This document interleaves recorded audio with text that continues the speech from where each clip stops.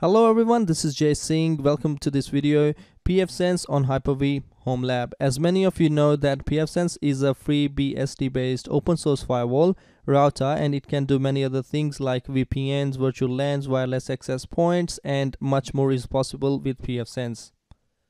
At home, having a separate test network for an IT tech is a must. A lot can be done with the help of testing environment and can be learned with the help of that. So one can learn and teach themselves industry standard skills which are highly valuable. We are going to have a look at how it can be done. So we have like two scenarios.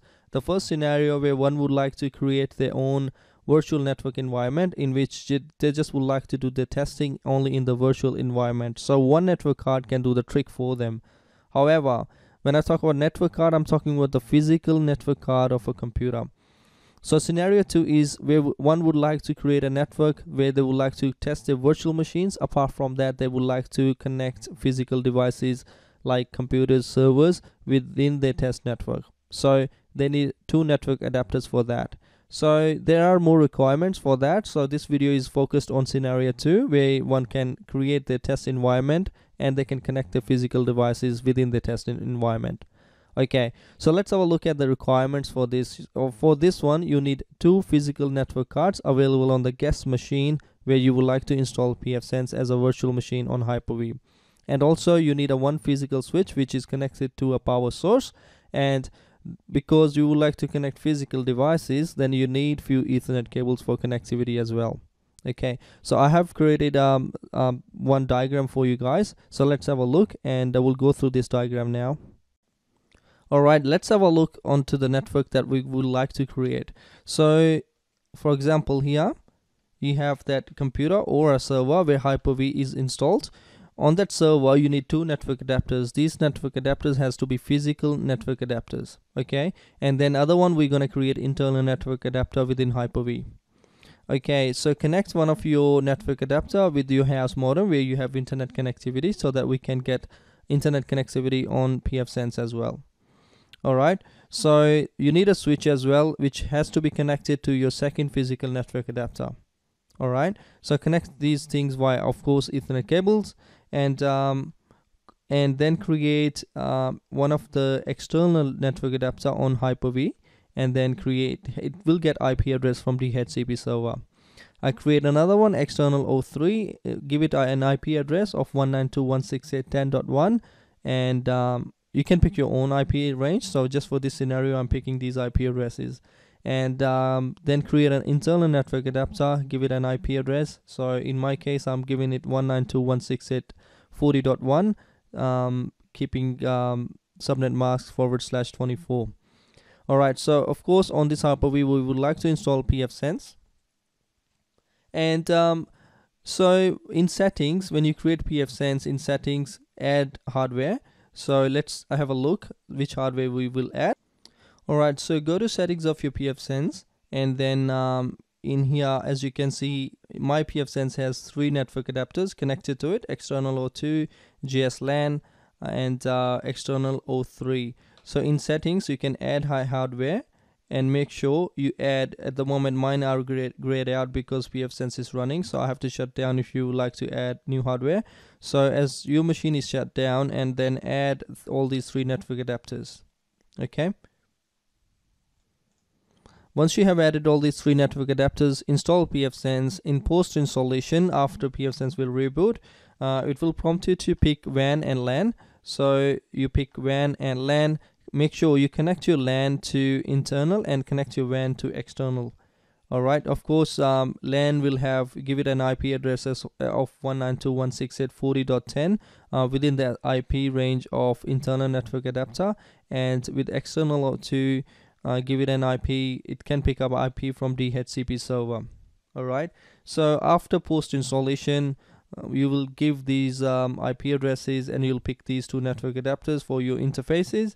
Your pfSense is gonna reboot and log into your pfSense via graphical user interface, and then go to interfaces. Let's have a look. Okay, in pfSense, when you log on to your graphical user interface, at the top you can see system, and next to system you see interfaces. Click on interfaces and then click on assignments. So you will have that LAN 01 available here to assign. So pick that and create that and save it and apply settings, and then go back to your interfaces and select that will be opt01 I think, and then enable that interface and name it, give it an IP, go to static IPv4 and pick IP address that we have selected, and you can pick your own IP address, whatever the range you have selected, and I have picked up 192.168.10.10 and IP range, and I've got, this is my subnet mask that I'm using, /24, and hit on save. And go back to your pfSense, and you have this pfSense third network adapter and third network added to your pfSense. Okay, so just to make sure, when you create that LAN 01 and in firewall, click on rules and make sure you have all the rules as same as LAN. So LAN have these rules at the moment, and if you click on LAN 01 on your end, maybe you don't see any rules, so you have to create these rules. So I'm going to make another video, so I will put the link in the description where you can go and check for how you will add these rules. And click on pfSense home button, you see everything again. So let's go back to our figure. All right, so this is connected as well, LAN 01, and take your computer, connect it to the switch, give it an IP address within the same subnet range, like I have given it 192.168.10.11, so it will get connectivity. All right, so this is how you build your internal network with the help of pfSense. All right, let's have a look how every single interface, how it's going to get network connectivity. So the WAN interface is going to get network connectivity straight from your home router or home modem. So home modem is connected to one of the physical interface on the server, and then you have created external switch on that, and external switch is connected to the WAN interface of pfSense. So it's getting IP address through DHCP server. So LAN is connected, getting internet through WAN. So pfSense is providing internet through WAN to that LAN.